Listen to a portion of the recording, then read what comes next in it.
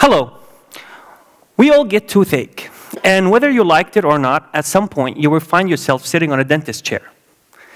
Now, other than the pain, discomfort, and the rip-off you're about to get, have you ever thought, how clean is that environment? Well, apparently it's not clean enough. You see, people have been acquiring diseases following a dental visit.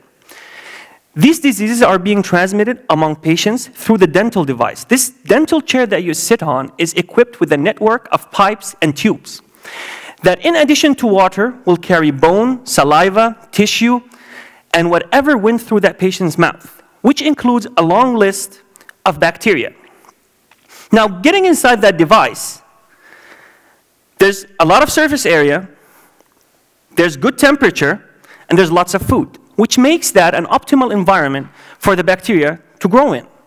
And when bacteria finds itself in an optimal environment, they decide to build a camp. They like it there. So bacterial cells will aggregate together, they'll attach themselves to the pipe wall, and then they will secrete a slimy layer to protect them from harsh environments, such as the chemicals we're going to send there to get them. So you send in your chemicals, they kill the bacteria in the water, but the ones living in the biofilm are intact. Bacteria living in a biofilm formation is 1,000-fold more resistant to chemicals. So what do we do?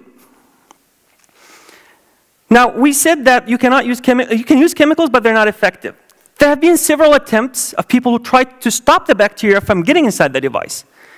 But to make a long story short, they couldn't. Bacteria is sneaky. They always find a way to get in there and populate. So a new out-of-the-box idea was, we're going to fight fire with fire. And what's better to get bacteria other than another bacteria? I am using a cannibalistic, but yet non-pathogenic bacteria known as Bacillus subtilis. Bacillus is a soil bacteria. By cannibalistic, I mean they do eat other bacteria. They're vicious. They don't allow anything else to live next to them. And by non-pathogenic, I mean they're harmless. They have no business with us. They will enter and exit our body without causing us any harm. I send in the bacillus inside the device, and I ask it to occupy the pipe walls. By doing that, I leave no space for the bad bacteria to grow in. And if the bad bacteria find a way to make it inside the device, our guys are there protecting the walls, and if they try to attach them, they will eat them. By doing that, we protected the patient, we protected the device, and we also protected the environment from the huge loads of chemicals that are being dumped every day. Thank you very much.